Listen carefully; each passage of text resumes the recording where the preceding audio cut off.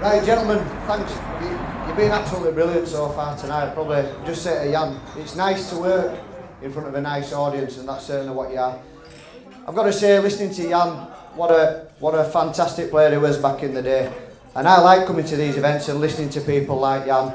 I know I played a bit of football. I know you're mainly all cricketers in here, but there's a lot of lads in this room who've also played football. But at the end of the day, we don't fucking bang on about it.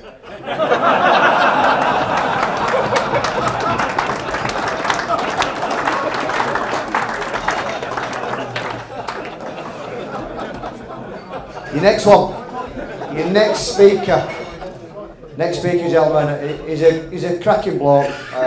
He's a fellow Yorkshireman as well, so you probably won't be able to understand him either. I love my cricket. I like a bit of a gamble like Jan.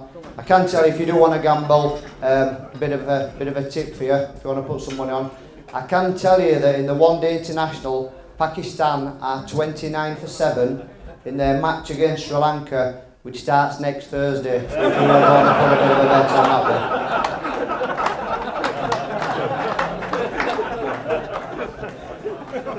one. But this lad is a cracking lad. I'm from a place called Halifax in West Yorkshire. Hoggy's from a place it's about 10 miles away called Morley. If you're not familiar with Morley is a place where they send the troops to acclimatise before they go out to Afghanistan. I've not told Hoggy this, but I once went in a pub and it was just by where you were brought up, and just to give you an example of what it's like, I've gone in this pub with my girlfriend and I've gone in and it's a bit unusual for Morley, they're having a bit of a quiz night, and you've probably picked up already, I'm quite an intelligent lad me, so I got a pen. No, that wasn't supposed to be funny, Greg, but thanks for pissing yourself off. I got a pen and a bit of paper, and I'll never forget, it was an unusual quiz, never forget question number 1. It was, what are you looking at? Knobhead. And I got the answer wrong and I got filled in again. You're in for a treat, lads. He's a cracking bloke, and end of the day he's been there and done it. What a fantastic cricketer. I know there's a lot of people in here who like swingers, so you'll be happy with this. Gentlemen, I'm sure you give it up for him being brilliant for Jan. Please give it up for the one on the left, Matthew Hoggard. Cheers, Hoggard. Have a good night, isn't it?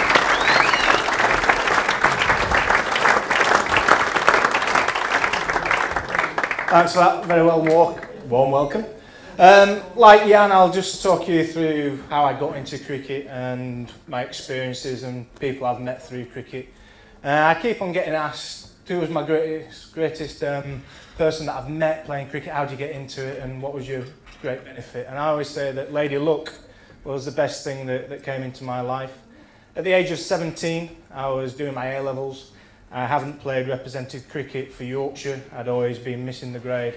And on the Saturday mornings, my day consisted of cleaning shit out of dog kennels, taking them for walks, getting on my bike and going to the local cricket club to play a game of cricket. And I was playing 13 cricket at my local cricket club called Pudsey Kongs. And at the age of 17, a lad called Phil Carrick, an ex-Yorkshire captain, came across and was lucky enough to captain Pudsey Kongs. He said, took one look at me in the indoor nets during the winter training and said, what are you doing? Playing third team cricket, you should be playing first team. So at the age of 17, I went from third team cricket to first team cricket in my local club. And at the end of the year, there were people getting paid 300 quid a match. I got 50 quid kit allowance at the end of the season. I thought I'd made it, 50 quid for playing a bit of cricket on a Saturday, that's fantastic. The following year, I was in my second year at A-levels, and he said, what do you want to do with your life? I said, well, I want to be a vet. He said, vet, do you want to play cricket for a living? I said, yeah, that'd be fantastic, but I'm not good enough. And he said, yes, you are. And in fact, I'll have a wager with you that you'll be playing test cricket against this guy that's sat opposite you. And during that season, we had a 20-year-old overseas professional from India called Vanki Pudupu Vanki Desai Laxman, or as everybody else knows him as VVS. And at 19, he was 20, we'd never played representative cricket, he wasn't playing first-class cricket over in India, but by Phil Carrick's constant nagging at Yorkshire and the selectors, he got me into the Yorkshire Academy. And 5 years later, I played against VVS in a test match. Unfortunately, Phil didn't last long enough. He died of cancer before he saw his prediction coming to fruition. But we both, in the middle of a test match, I was bowling at him, called him a spawny twat for playing and missing, or edging one down to 4. Third man, and just looked up in the sky and said, thank the Lord that Phil Carrick came to Pudsey Kongs, and that's why we're both stood here now. I played for Yorkshire on the Yorkshire Academy for a year, and I was lucky enough that Phil Carrick told me to go to South Africa, where I first met Ryan playing for Old Eds. Were you at Old Eds playing where the gym was there where all the pretty ladies came out. Ryan always got out cheaply so he could go sit on the boundary watching all the women go past. Or that's his excuse anyway. I got to South Africa as a very young-faced 18-year-old, never been further than Halifax, never been on a plane before. It took me 10 hours to get to South Africa, get to Joburg. And you heard all the stories of Joburg. It's the murder capital of South Africa, and everything's so big, so scary. And you get to meet Richard Lum, who played with Phil Carrick, and that's the main reason I got to South Africa. I went to the cricket club called the Pirates. And as an 18-year-old, very naive, lucky enough to go to South Africa to play club cricket, my first drink wasn't my last. I was 11 o'clock in the morning, arrived in this club and started drinking. And I didn't stop drinking for 6 months. We played silly games when we went out. We used to go out, we used to go to a bar called Long Island Iced Tea that was just up the road from the Wanderers Cricket Club. What a fantastic cricket club that is. And we used to buy 8 Long Island Iced Tea for the 4 of us at happy hours, put them on the windowsill and drink them up and get really, really pissed before we went to Chili's nightclub. And on the way to Chili's nightclub, we used to be in cars. We used to stop at the red traffic lights. We used to run around the car when the red lights stopped, and whoever was closest to the driver's seat got in and drove. Didn't matter how pissed you were, you had to get in the car. And if you didn't get in the car, you were clinging onto the doors, you were on the roof, you were on the bonnet until the next red robot where you started running around again. And I was lucky enough to play in a great side. There was a lot of good cricketers there, and I grew up. I learned how to drink, but I also learned how to play cricket hard. There was a lot of Morne Morkel and Albie Morkel played in the same club at Valtech, and I made Morne Morkel cry on a cricket pitch. I hit him with a cricket ball, and he reminded me that next time I went into bat against him when he'd grown up a little bit and he was 6'5" and he was bowling rather quickly. He said, "I'm going to repay the debt." I've never been so scared in my life. But I played 2 years in South Africa, came back, played for Yorkshire, and I was lucky that the English weather ruined a quarter-final match against Surrey. We were supposed to be playing on a Friday night, supposed to play a quarter-final game against Surrey, limited overs. I had an engagement party on Sunday. I knew it well because we planned it all the way through. We looked through the fixtures. We're getting married in September. We had an engagement party, another excuse to have a beer. Sunday, 2 days after the Surrey game, take into account that there's a reserve day if we get rained off. Sunday, perfect. No cricket for a couple of days. We're going to have a fantastic party. The weather interrupted. The heavens opened and we couldn't play on the Friday. So it was game on Saturday or a bowl out at the end of Saturday. But Surrey said, it's raining on Saturday, we've got a good chance of beating Yorkshire if we play cricket. It's a 50-50 if we have a bowl out. Alex Stewart said, right then I'm going to phone up Lords and change the rules and we'll play it on Sunday. So that's what happened, we played on Sunday. No, we played on Monday. He rearranged the game because we had a Sunday League game on a Sunday, we played Monday. Surrey had a game down in Guildford. They didn't send the first team stayed in Yorkshire. Ed Giddins made a stash of cash on the Sunday League game because they played the second team game and they got absolutely trounced. But we played on Monday in front of live Sky TVs and everybody was watching the quarterfinals. And I was a true professional. I went to my engagement party and didn't have a drink for the first 10 minutes. And then I thought, well, it's not my fault that they changed the rules. And I had a drink. I got to the ground steaming. I was hungover. And the thing is, when you're hungover and you've had a drink, you always do the professional thing. because you don't want to be pointed at saying he's been having a drink, he's not doing what he's supposed to be doing. So it was the most professional warm-up I've ever done, the most professional I've been, and I ended up getting 4 for spit. I got Mark Butcher out, I got Mark Ramprakash out, I got Graham Thorpe out, I got Alex Stewart out, and all the Sky people on there, they were picking me to play for England. So I got a lot of ribbing from the Yorkshire lads about playing for England. And later on that year, I got the phone call. And it was 9 o'clock in the morning, the phone goes. And I thought, okay, I'll answer the phone.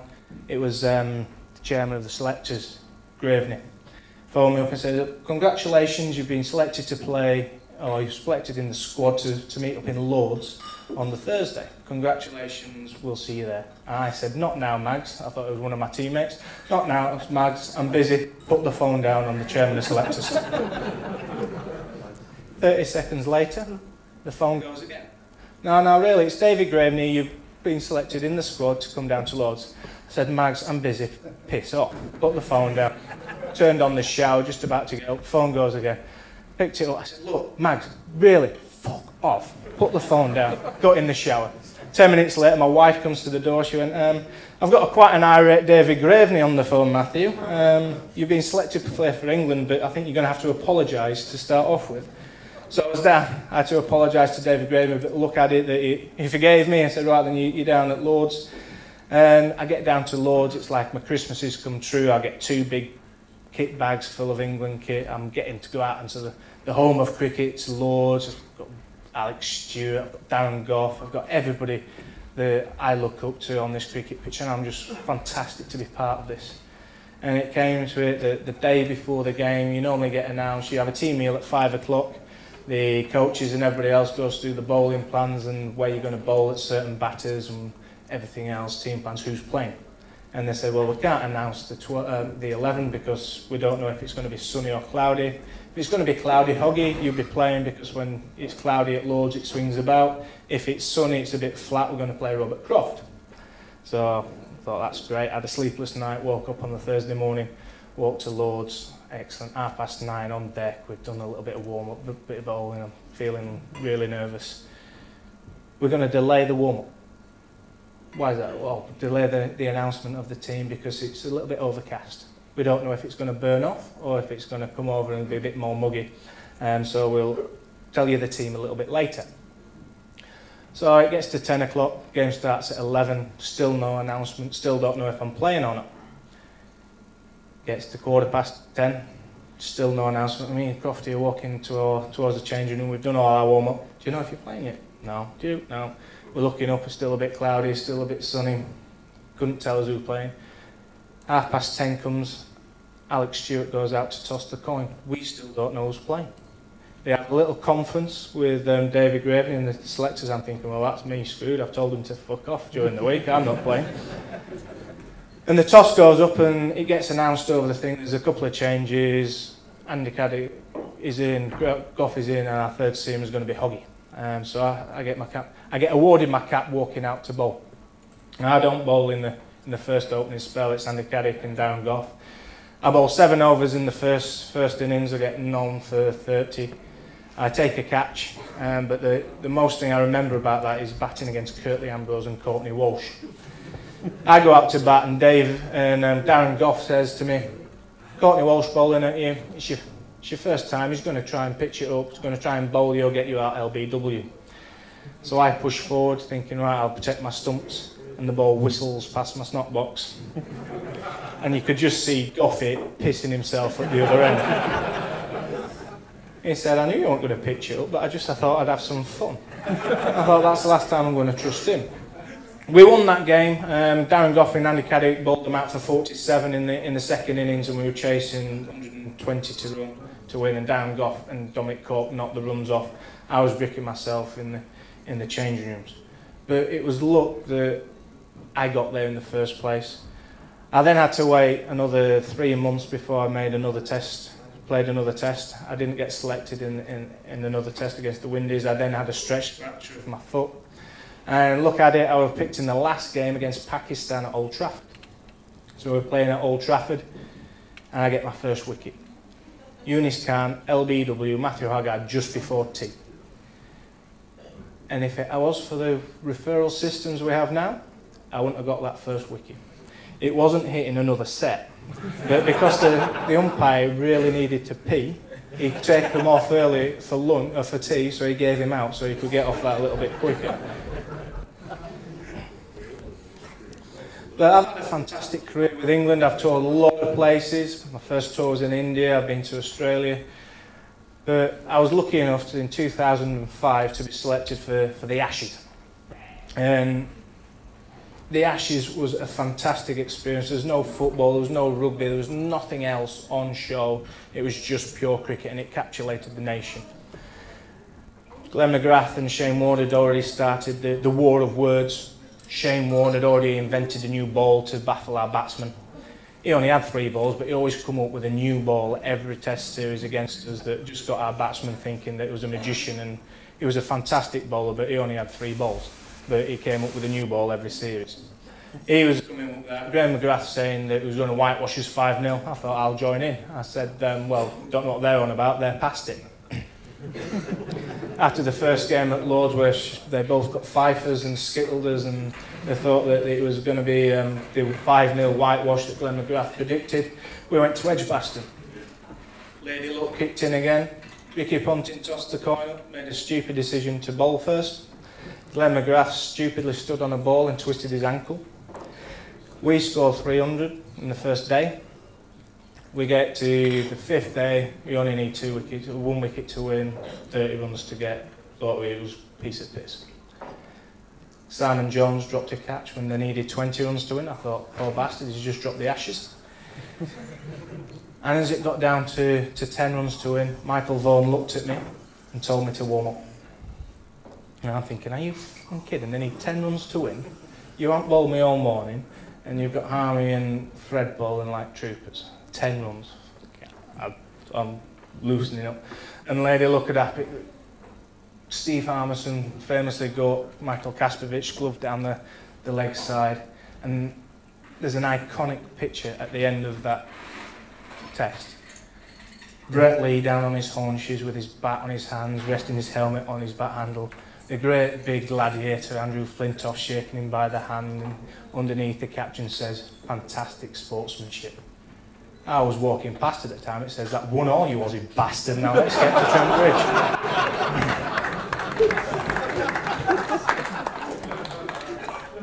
So we go to Old Trafford. It's 1-all now, the series is alive, and we've had the better of the green at Old Trafford. Apart from the weather, we've been in a very good box seat. The last day comes, we need to bowl them out to win the game. There's 10,000 people that rocked up on that day to buy extra tickets. It's a sellout, but there's 10,000 people outside Old Trafford cricket ground. The roads and everywhere else are ram-packed. I'm waiting outside the hotel for Andrew Flintoff and Steve Harmison to rock up from their drunken slumber. I was designated driver, as I normally am. They would come down late. We set off to Old Trafford, that on a good day is only 15 minutes away. We set off and it's rammed. We're already running a little bit late. Wall-to-wall traffic. We're going to miss the warm-ups. We're going to be late. I thought, there's only one thing for me to do. I'm going to go down the outside of everybody on the wrong side of the road to get to Old Trafford. So go down the wrong side of the road. Bit flying now, a little bit precarious. Get the old cop car, so get pulled over. The policeman came swaggering up to the window, knocks on the window. Went, "All right, son, who the fuck do you think you are, Andrew Flintoff?" And I looked at him and went, "No, but he is." He escorted us all the way to Old Trafford. It took us 10 minutes. And we didn't manage to win that game, we drew that game, but the thing about Michael Vaughan, and people say who was a good captain, I always say Michael Vaughan, and he pulled us together in the moment where Australia drew, and Australia were celebrating on the balcony at the bottom of Old Trafford Pavilion, and he drew our attention and said, "Look, the mighty Australian, the mean machine, are over there celebrating a draw against England. We can do this, this is our series. They're celebrating a draw, we've got them back to go nets." So we go to Trent Bridge.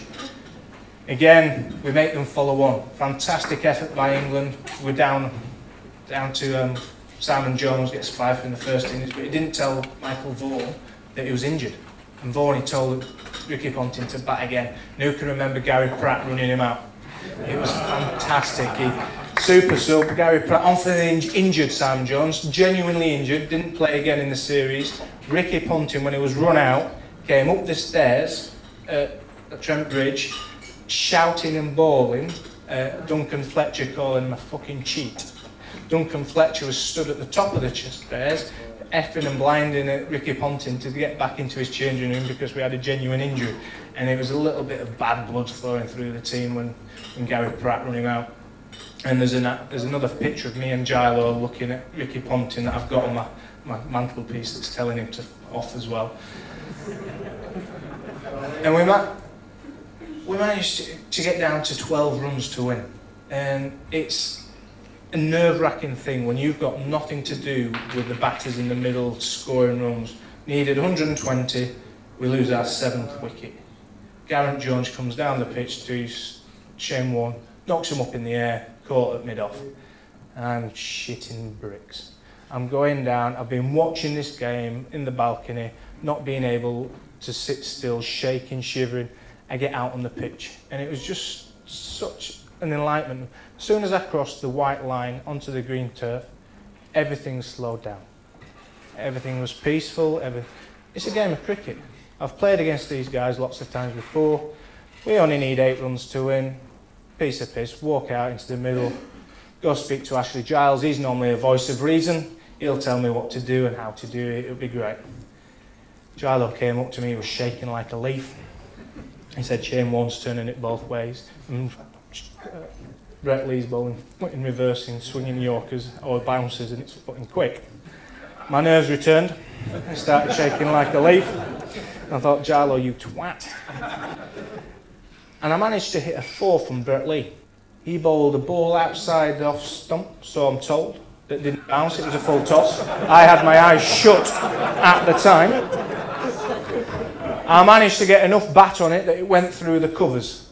And if it wouldn't have been for the 10,000 people in the Ratcliffe Road end going, it would never have reached the boundary. But we managed to knock off the 13 runs we needed to win. Massive celebrations. Game at the Oval wasn't for another 5 or 6 days. We got absolutely caned at Trent Bridge. We go to the Oval. KP smacks 180, keeps on knocking it out of the park. Shane Warne drops a catch. We win the Ashes. We then started the celebrations. We left the cricket ground at about 11 o'clock at night.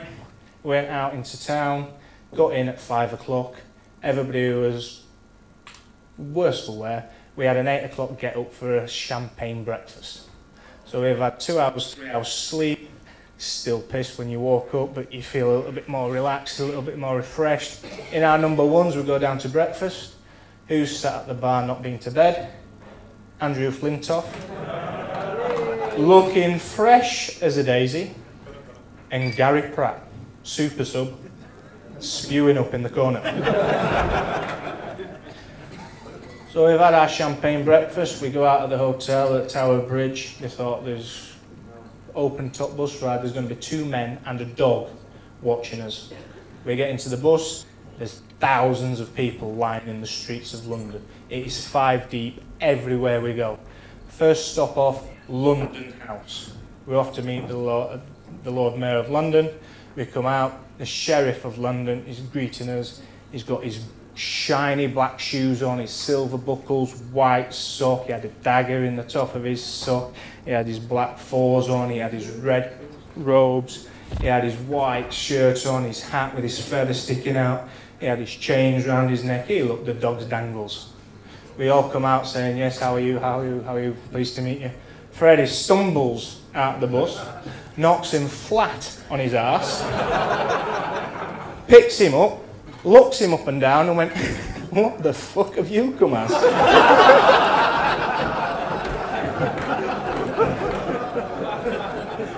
So we have to shove Freddie in the corner of the London House where me and this. We get him back safely on the bus. We go into Trafalgar Square. he proceeds to take his young daughter Holly and does a wacko jacko and dangles her off the front of the bus. He's got safe pairs of hands, but he got a right clout from his missus for dangling his baby over. We get to Trafalgar Square, we meet Stephen Fry, one of my comic heroes. Sorry Pete, but you're not up there just yet. So we meet Stephen Fry, comic hero. I'm a little bit drunk, and all I can say to him wasn't, I think you're fantastic, Vlad Kadir, I loved you as Lord Mel. All I could say was, never poo-poo a poo-poo darling. And I thought, what a fucking twat, and walked off quick sharp. And Trafalgar Square was absolutely rampacked. There was people trying to climb up Nelson's column. There was people in the water. It was absolutely rammed. Freddie gave a very drunken, slurred speech. We sang Jerusalem. We got back on the open-top bus to go to 10 Downing Street. We get to 10 Downing Street, they take one look at us, they usher us straight through the house into the garden, where they've got orange juice, lemon juice, sparkling water, still water. Now, I said Michael Vaughan was a very good captain. What happened next makes him, to me, the best captain in the world. He looked around, went, oi, youngster, come over here. Do you know where they keep the alcohol? This youngster said, yes. Right. Can you go get us some beers and some wines? Right. Yeah, I'll go see what I can do. So the youngster goes off, comes back. 10 minutes later, there's beer, there's lager, there's wine, red wine, white wine, chilled. This guy, little lad's pulled off a fantastic achieve. He went, that's fantastic, come over lad, what's your name? He said, my name's Ewan.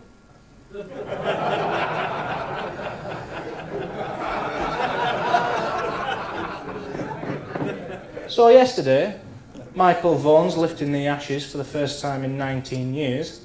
The day after, he sent the Prime Minister's son to the offie to get us some beer. Freddie decides he needs to pee. He goes behind the rhododendrons. We leave 10 Downing Street and I'm happy to walk next to Tony Blair. Get to the opening, big 10 door, the famous black door with the number 10 on it. We will look across the street, there's a bank of photographers. And Tony Blair's goes, I wonder what those want. And I just looked at him and went, they want a photo, you knob. And that is the God's honest truth. I call the Prime Minister of England a knob. And I was lucky.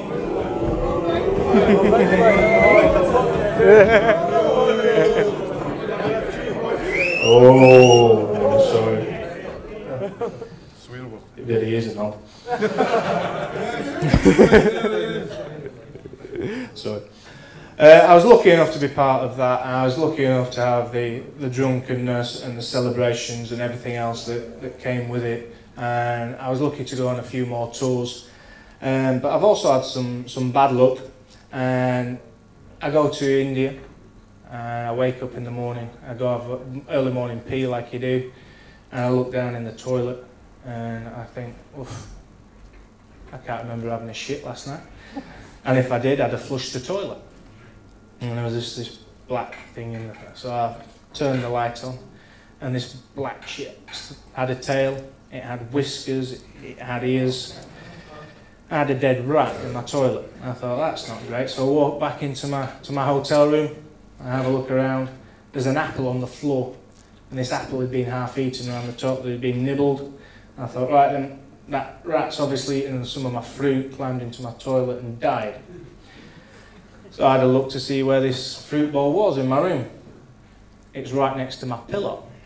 So this rat has been a foot away from my head, eating an apple, climbed into my toilet, died. I think, I'm not happy about this. I go down to reception, plonk the apple on the counter, I said, can I see the hotel manager please? He comes out, I said, excuse me, a rat has eaten that apple, climbed into my toilet and died. What are you going to do about it? And true as I'm standing here, he says, I'm very sorry, sir, we'll get you a new fruit bowl.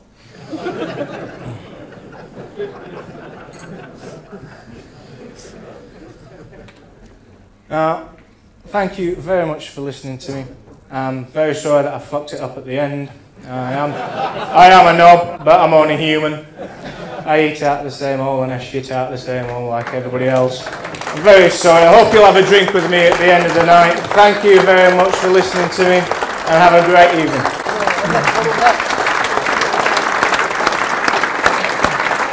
Thanks all of that for a bit of a gloss again. Put that aside, the more speakers there, they're fantastic.